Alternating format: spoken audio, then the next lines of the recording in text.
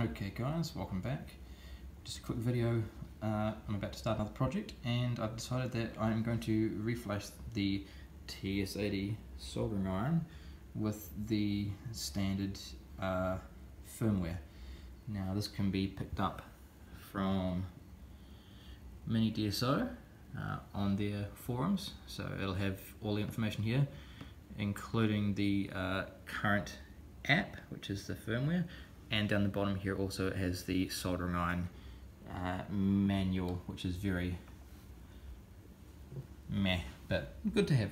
So to do the firmware upgrade, we want to press and hold down the forward button and then plug in our USB. This will put it into DFU mode.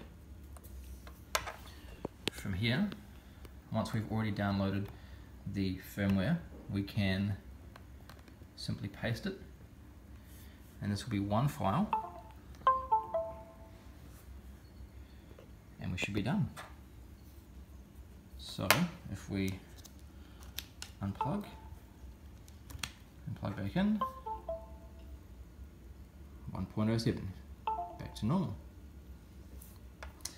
And that is how we update the firmware for the TS80 soldering iron.